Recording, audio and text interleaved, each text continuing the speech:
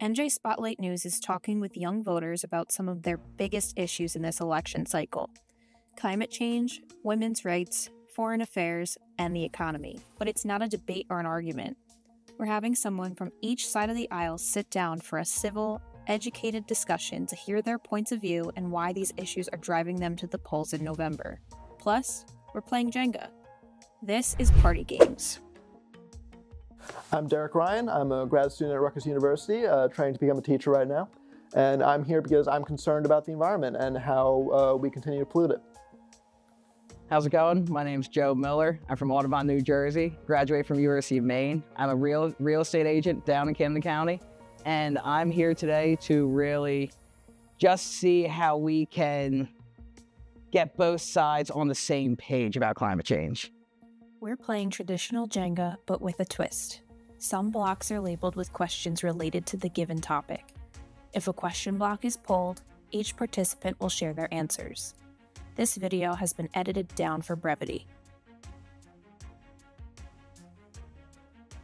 I do believe climate change is happening. I'm never going to say that it's not an issue. It's not happening. I don't think any modern day Republican really feels that way anymore. I feel that they know it's a thing and they know that man is having an effect on it. It's just that we need to see how financially we can go forward with stopping the growth of climate change while also making sure that Americans are able to live. I think it might depend on the Republican, because a lot of them will, it's kind of on a sliding scale of like, it's not happening, we're not causing it, we are causing it, but there's nothing we could do. And what it is, I think, from my experience, I feel it's a lot of the older generation Republicans. It's not really Republicans that are young voters like you and I. It's the ones that, like the Ronald Reagan Republicans, that have been in it for so long, and they're worried. They're worried about any lies because they don't fully trust the government that we have. Or in other words, it's the ones that are actually going to be here to deal with the worst consequences that are worried about it. Exactly, and I do agree with that. We actually see that. Listen, we're gonna be here. We're gonna be here. I'm probably gonna have kids, have grandkids that are here. I want to make sure that they don't have to go in a hazmat suit to go to public school every day. So I do think we agree on that 100%, Derek. We do want the Earth to be livable. Yep, definitely. See, I don't want to do another middle one because that's just a blank, and I feel bad doing another blank one.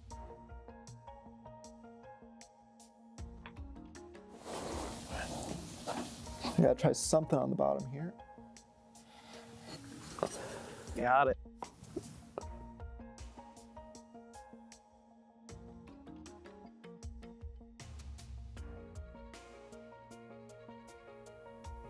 So whenever I, eat meat, I try to make it like, chicken. That tends to be better, both, health-wise and just environmentally, how much resources it takes. But, obviously, if my dad's offering me a hamburger, I'm not going to say no. That's where I'm at, honestly, Derek. I'm okay with eating beef. I would just cut it out for health reasons, probably not climate change reasons, because I feel that me eating beef really isn't going to have that much of a difference in the end of it, just because we have individuals that are flying private jets all around the world. I think me having a double hamburger or even every night each week of the week, if I wanted to, and they can't really, it still want to add to the negative effects that they're having to it. Yeah, I mean, this isn't really like an issue where individual actions can make like a whole lot of difference. Like, at most, we could maybe like subsidize meat less than we do other foods. Right now, it's like heavily subsidized, which leads it to being cheaper, which leads to Americans eating more meat on average, which leads to both climate and health issues. And I agree with that, because a lot of the health issues that we're getting, it's not even just how it's subsidized and everything, but also the bioengineered food that we're getting now. That it's not only the beef, that I think that people should look into these different just health issues just for themselves, not just climate change, but to make sure their health is on track. Because in America, we have obesity on the rise and everything, and so it can definitely kill two birds with one stone. Definitely struggling success when it comes to like producing food there. Definitely. I'm guessing all the middle ones are probably blank. Yeah, I'm guessing it's going to be a bit until we get to this question there. Let's see.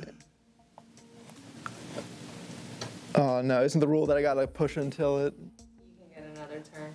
I think I also did a little grab, so we'll count as a mulligan. Yeah, we're doing street rules.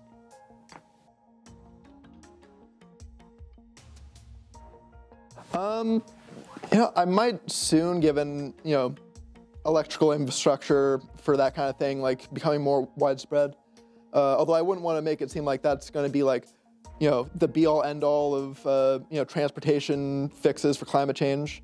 Because, electric cars, they have less of an impact in the long run than, traditional fossil fuel cars. Although they still have their own environmental issues when making them, and it is, more efficient, environmentally speaking, for like, public transit, making things walkable. Mainly in cities, obviously, that's harder to do in more rural areas. And I like how you mentioned public transportation, because that's where they do it a lot with like buses and trains. And I love that. I do think that electric cars, I personally would get one, but I just know currently right now we need to get it where the average American could afford an electric car. And on top of it, where our grid could also just be able to support it, just so people are able to. We live in Jersey, so we want people to be able to, if they have an electric car, come from Philadelphia all the way up to Newark, if they really have to, all on a single charge. And I think they're going to get there eventually, but the technology is still getting there. And where you said it's still not good for the environment, and it isn't fully good for the environment, it is better, like you said, but with the issue where how they produce it with like the cobalt mines and everything, it's just, you look at how some of the countries are mining it and everything, they're using like child labor concerns, and a lot of ethical concerns with it. So that always comes into play. But honestly, I have no problem with electric cars. It's just, we need to make sure that it's actually the viable way to go. Yep.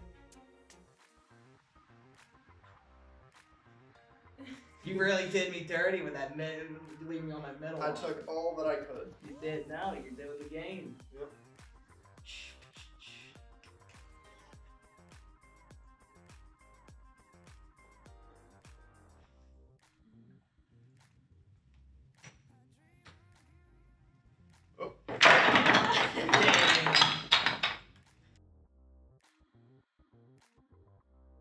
Oh yeah, no, I thought it definitely helps just understanding the other side. It definitely, because you see with this day and age, it's more like they want you to attack, and like, just like, hate the other side. So it's better when you can actually like talk and discuss and like figure out. Because I'm sure you probably kind of had an idea like, Republican's coming, he's gonna be like drill baby drill. Yeah. Like, I was gonna say.